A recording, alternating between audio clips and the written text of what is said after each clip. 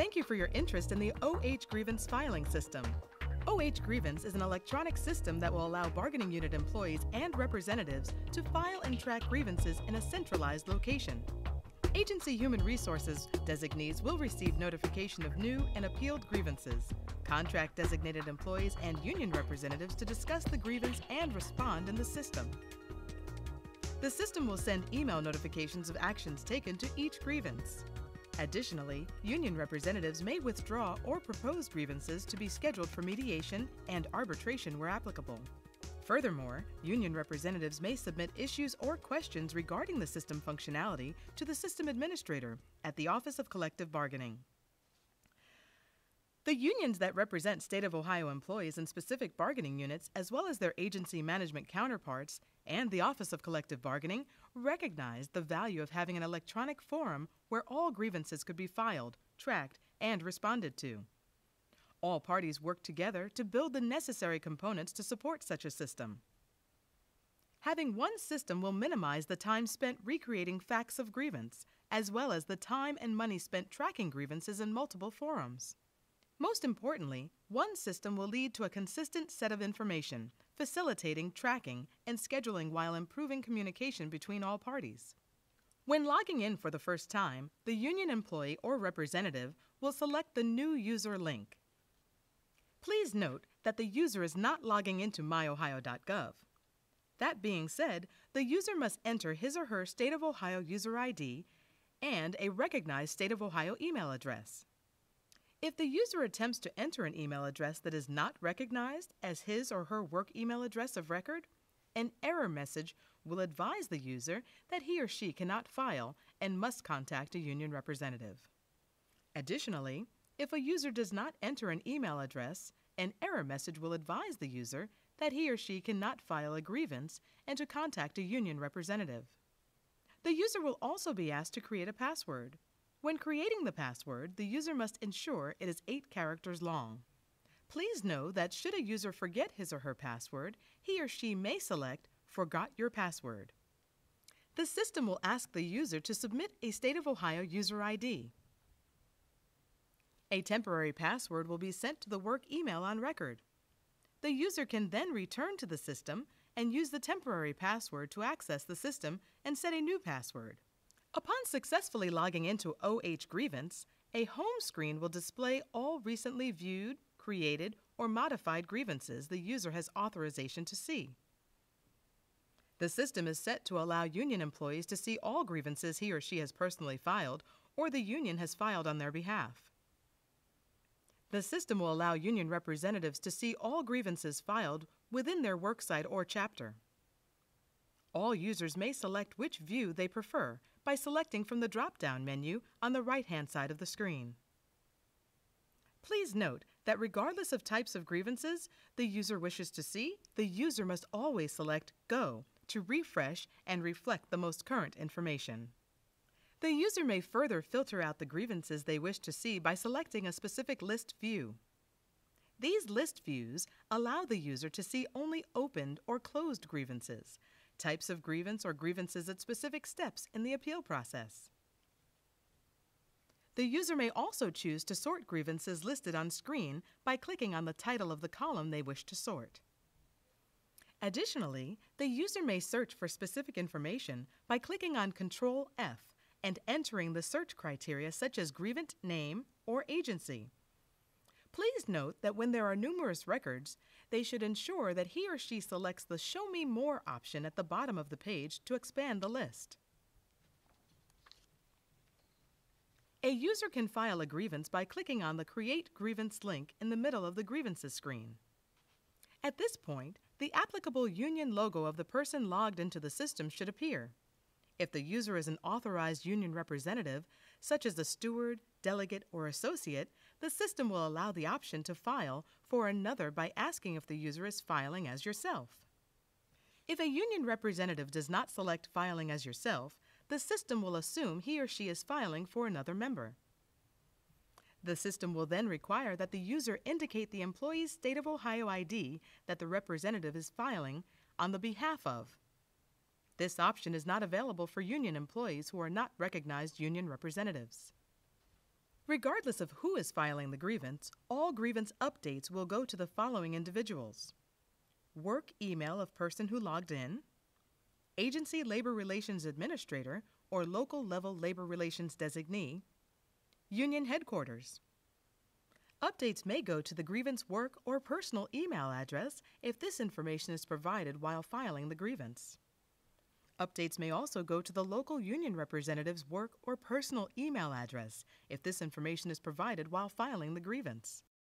The grievant and/or local union representative should enter additional contact information if 1. They are not the creator and wish to receive email notifications, and/or 2. They want notifications to go to an email address other than the one on record. The user will then need to select the type of grievance he or she is filing.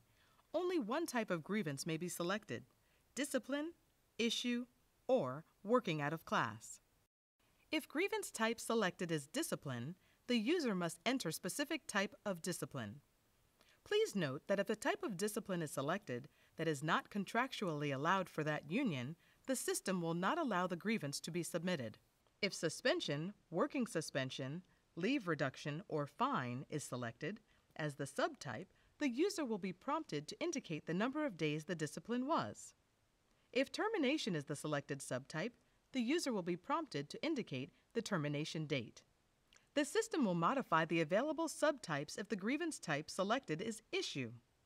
The system will also ask if the grievance is a class action and if the grievance pertains to an agency other than current employer of the grievant.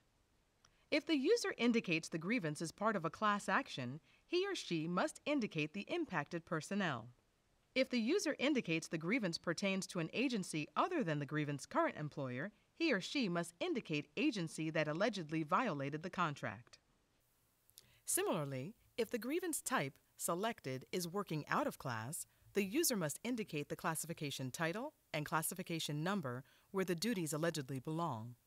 Regardless of the type and subtype of the grievance, all grievances must indicate the date grievance arose, the statement of the grievance, and the resolution requested. Please note that the date the grievance arose cannot be a future date. The user will be asked to confirm grievance submission and enter his or her full name. At this point, the user will be notified that he or she has completed the first portion of the grievance and will be given an opportunity to review and edit prior to submission. The user will also be advised that the grievance has not yet been submitted and that at least one contract articles must be attached prior to submission. The user may then select the articles and specific sections that have been violated. The user may attach as many articles and sections necessary to reflect the alleged contract violation. Once contract articles are attached, the user will be taken to the grievance detail screen. The user can then review all information that has been entered or auto-populated from the OHG's record of the grievant. The user may choose to edit, delete, submit, or attach additional contract articles. Please note that the status will remain as draft until user chooses to submit the grievance. Prior to submitting the grievance, the user should carefully review all the grievance information to include the grievance number. The grievance number will be automatically assigned and is comprised of the 3-letter agency acronym, the year in which the grievance was filed, the statewide sequential number, and the bargaining unit of the grievant. Please note that the statewide sequential number is a number assigned upon initial draft. This number will be unavailable even if the grievance is deleted before submission. This number resets at the beginning of each calendar year. The user should also carefully review the grievance name, work phone number, agency, work email address, union, work site, bargaining unit, and classification, as these fields will auto-populate based upon information pulled from OHG's. Additionally, the grievance supervisor and/or union representative and their work phone numbers may be seen if any or all of these fields were completed when filing the grievance. Furthermore, the grievance type and subtype, the date the grievance arose, and relevant information regarding the number of suspension days, termination date, and/or grieved classification can be reviewed at this time. The statement of grievances and resolution requested, as well as the contract articles cited, should also be reviewed and confirmed at this time. At this point, the user may also choose to attach relevant documents under the Notes and Attachments section of the grievance screen. These documents must be scanned to the computer the user is working from and may include schedules, overtime sign-up sheets, or other documentation that supports the grievance. Additional fields will populate upon submission to include submission date, when the grievance was created, and last modified and by whom. Please note that the submission date is the official date of record to determine if the grievance was filed in a timely manner. At this point, if the user were to navigate to the grievance's home page, he or she would see that the grievance is listed in draft status, and the record type indicates the grievance is a new grievance. It is important to note that the agency human resources designee has not been notified of a new grievance, and the grievance cannot be viewed by that designee. When the grievance is in draft mode, the user may still choose to delete the grievance. When a user is ready to submit a grievance, they will simply click on the Submit button at the top of the grievance detail screen. The system will prompt the user to confirm that he or she is ready to submit the grievance. Upon submission, the user will be navigated back to the grievance's home screen. The user can now see the grievances listed as open and the applicable step in the grievance appeal process. The delete option is now removed. Should the user choose to close the grievance at this time and has proper authorization to do so, they will open the grievance and select the Withdraw button. Upon submission of a grievance, email notifications will go to the grievance agency human resources or labor relations designee in the agency. The same email will go to the user, also known as the creator of the grievance, as well as the grievance union headquarters or chapter president. Please know that if a union representative is filing on behalf of someone else, the bargaining unit employee will only receive notice that a grievance has been filed on their behalf if the representative entered the member's email address in the initial steps of the grievance. As such, representatives are encouraged to include the grievance work or personal email address. Upon notification, the agency human resources or labor relations designee will log in and review the grievance. The grievance detail is now read-only. The agency human resources or labor relations designee will coordinate a meeting date with the union representative and/or the grievant and enter the date of the meeting into the system. An email notification indicating that a meeting has been scheduled will be sent to all relevant parties. Union representative and/or grievant should continue to coordinate attendance and release with the agency human resources or labor relations designee as well as their supervisor.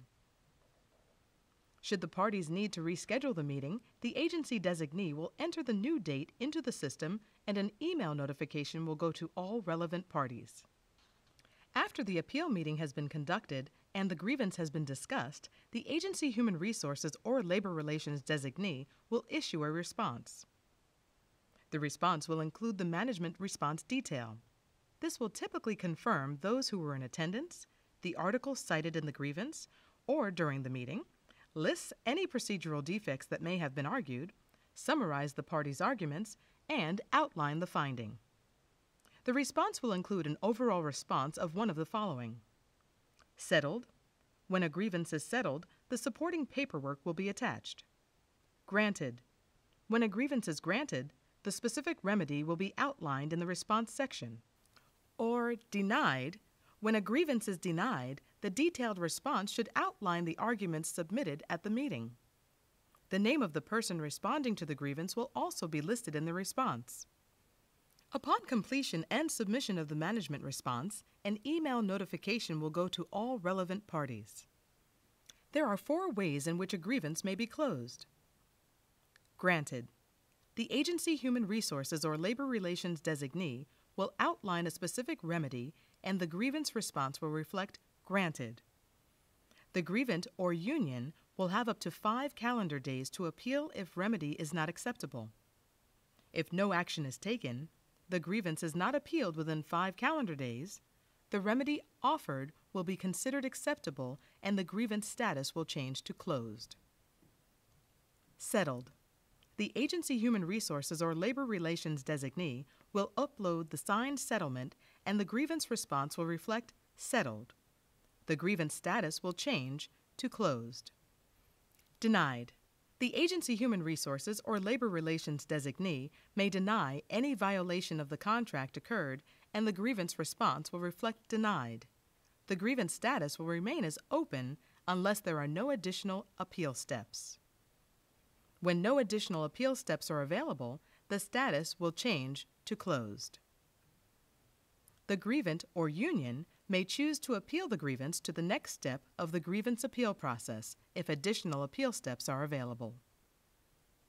Withdrawn. The grievant or union may choose to withdraw the grievance. This option is available to union members and representatives as determined by union headquarters. If withdrawn, the grievance status will change to closed. There are 3 ways in which a grievance may be appealed to the next step of the appeal process. Upon denial, if no meeting date, meeting extension date, or response has been entered within 15 days of submission as Step 1 of the grievance appeal process. Please note that Step 1 is only applicable to OCSEA grievances, subtypes that include reprimand or an issue not pertaining to layoff, non-selection, or union leave. If no meeting date, meeting extension date, or response has been entered within 50 days of submission or appeal at Step 2 of the grievance appeal process. All cases will close if no action has been taken within 30 days of activation of the appeal button.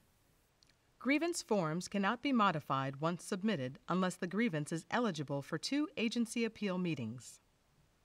Only OCSEA grievance subtypes of written reprimand and issue grievances not pertaining to layoff or non-selection are eligible for 2 agency appeal meetings. For these OCSEA grievances, the union may make modifications when appealing the grievance from Step 1 to Step 2.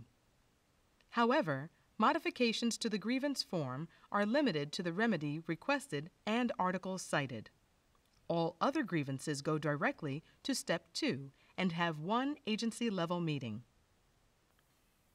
If additional contract articles are cited or the remedy is modified during the Step 2 meeting, the employee or union must notify the Human Resources or Labor Relations designee during the meeting and submit an attachment to the grievance detail screen within 24 hours of Step 2 meeting. Mediation and arbitration. If a grievance is appealed to the Office of Collective Bargaining, union headquarters may submit requests for specific cases to be scheduled for mediation and/or arbitration. When a mediation or arbitration is confirmed by all parties, the system will generate notice to the impacted personnel. Changes in the status of the case as a result of mediation or arbitration will also generate email notifications to relevant parties. Issues and questions. Please note that an additional tab will be available to union representatives to notify the system administrator of any functionality concerns within the system. This is only intended to troubleshoot issues related to the functionality of the system, or add, remove union representatives. This should not be used to discuss the merits of a specific grievance, as it will be routed to the system administrator and not to union personnel. Should a bargaining unit member or representative encounter issues with the system, please request the union representative or union headquarters submit an issue. In order to do this, the user will need to navigate to the Issues Questions tab, then select Create New Issue Question. The user should provide a name that quickly summarizes the concern and allows for later searches based upon this name.